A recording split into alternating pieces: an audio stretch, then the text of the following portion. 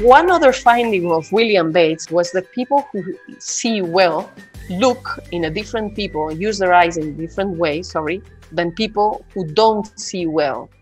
And one thing that people who see well do all the time is we are moving our gaze. We are looking at different details. That is, we are moving the focus of this very precise pixel of foveal vision.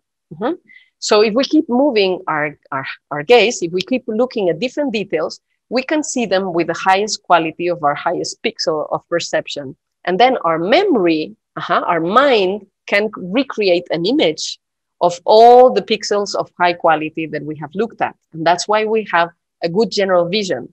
But it's impossible to have a good picture of everything at the same time because the eye doesn't work like that. The eye has the best pixel of perception just in the fovea, in the foveal vision.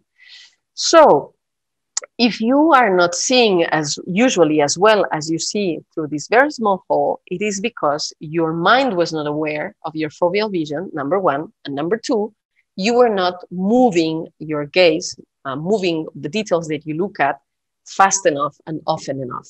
And if you tend to use glasses, the problem with glasses is that they tend to fix your gaze because the crystals are curved. And so the only place where focus is optimized is the center. So if you want to look at something else, you have to move your whole head. Your eyes are not encouraged to look within the crystal. So another reason to use your glasses as little as possible is to encourage the movement of your eyes so that you can take advantage better and better of your foveal vision and that you can train your brain to pay attention at that pixel of highest quality of vision. And this way you're going to see better and better.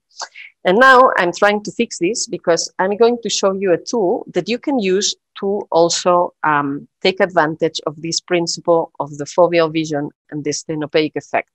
And these are pinhole glasses. Yeah, well, I only have one plastic with the holes. With the pinhole glasses, what you see, it's a piece of plastic on a standard frame for glasses that just has little holes. And what's the difference between the pinhole glass and this? None. The only difference is that it's a bit difficult to go through life like this. Yeah, you don't have your hands to use for other things and you look weird. So if you wear pinhole glasses, they look similar to sunglasses, so you can use them also very freely outside and look normal. Where if you go in the street like this, you don't look normal. So the pinhole glasses, and sorry, I cannot find the other one, but you can see the effect. Because they have little holes all over, they also encourage the saccadic movements that you look through different little holes. They encourage movement of your eyes, and they also create this awareness of your foveal vision for your brain. So one thing that you can do if you want to improve your vision naturally, and while you're taking the time to train your eyes to see better and better, is get yourself some pinhole glasses on the internet. And they're actually extremely cheap. There's pinhole glasses that cost between $1 to $5, which is like almost nothing compared to contact lenses or normal standard glasses. The cheapest ones are $1 to $5. You also can find more expensive ones, like the cheaper ones are usually made in China and the more expensive ones are usually made in Germany. And what they change is the size and the kind of the hole in the glass.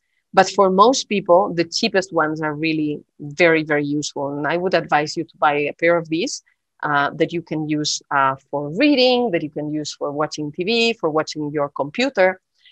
You can watch it at the theater, at the movie theater.